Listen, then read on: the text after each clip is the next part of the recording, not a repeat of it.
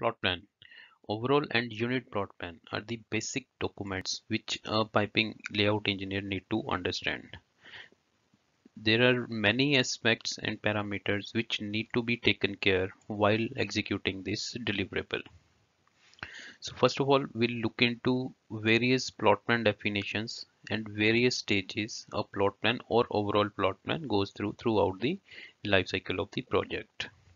Then all the inputs which are required during development of the plot plan will be discussed. Then there are many guidelines which need to be taken care while locating the column, furnace and reactor, compressors and pumps, exchangers and air coolers, drums and pipe racks. These are the basic equipment which will be available in most of the plot plans. So there are basic guidelines which has to be taken care while developing a plot plan. So we'll go through each and every guideline which are there and we need to take care. Then we'll have a look into the checklist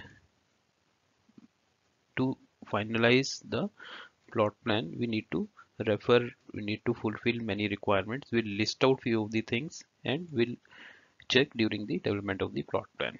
So this is how we are going to cover this topic. Let us start with the agenda.